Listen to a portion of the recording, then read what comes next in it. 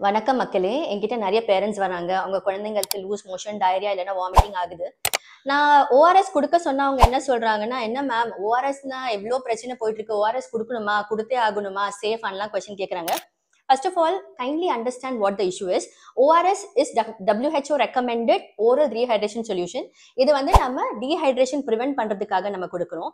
ORS ல இருக்கிற contents composition it's very much perfect to prevent dehydration as well as அந்த diarrhea-னால வர இந்த sodium potassium imbalance அதை prevent பண்ணும்.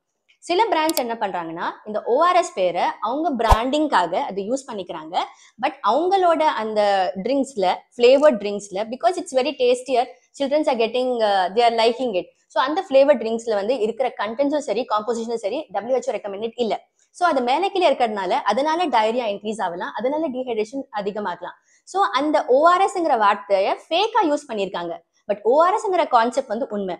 ஸோ இதுக்கு ப்ரிவென்ட் பண்ண நீங்க என்ன பண்ணணும்னா, ஓஆர்எஸ் நீங்க வாங்கும் போது what ever ORS your doctor is பிரிஸ்கிரைபிங் அது நீங்க வாங்குங்க. And if you buying over the counter ஃபார்மசில நீங்க வாங்குறீங்கன்னா ஜஸ்ட் see to it அந்த லேபிளிங்ல வந்து WHO ரெக்கமெண்டட் ஓஆர்எஸ் ஃபார்முலா அப்படி மென்ஷன் பண்ணியிருப்பாங்க. இல்லைன்னா not recommended formula, WHO recommended formula எழுதிருப்பாங்க. அது நீங்க ஒரு வாட்டி பாத்துருங்க. ஸோ அது பார்த்தா உங்களுக்கு கிளாரிஃபை ஆயிடும். Because ORS is life saving. நிறைய ஆளுங்க வந்து இன்டீரியர்ஸ்ல இருக்காங்க, ஹாஸ்பிட்டல்ல வர வரைக்குமே உங்களுக்கு டைம் ஆகுது, வர வழி ஃபுல்லாவே அவங்க டீஹைட்ரேட் ஆயிடுறாங்க. ஸோ இந்த ORS is life saving. It not only prevents dehydration but also electrolyte imbalance. So ORS is a must, but the right WHO recommended ORS is a must. Take care. Thank you.